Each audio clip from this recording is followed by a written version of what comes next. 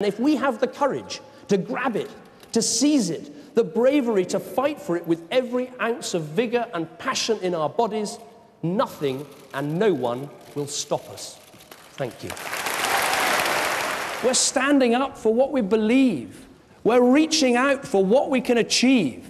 So let us say here today, confidently, that for Britain, the best is yet to come. Let people decide who can make the changes that we need in our country. Call that election. We will fight. Britain will win. Together in the face of this financial crisis, together in the determination that we will find a way through, together in the hope, in the belief, in the knowledge that better times will lie ahead. Thank you. It was the businesswoman that made it happen, the police officer that made it happen, the father that made it happen, the teacher that made it happen. You made it happen. Yes, the wisdom of our elderly, the love of our parents, the hopes of our children. So come on, let's pull together, let's come together, let's work together in the national interest.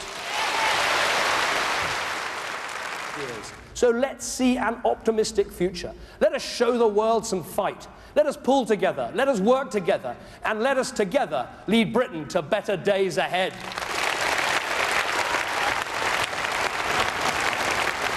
We know what it takes to win in the tough world of today, to win for all our people, to win for Britain. So let us get out there and do it. These are the people we have alongside us. Together, we have made it this far. Together, we will finish the job we've started. And together, we will build that land of opportunity. Let's not go back to square one. Let us finish what we have begun. Let us build a Britain we are proud to call home for you, for your family, for everyone.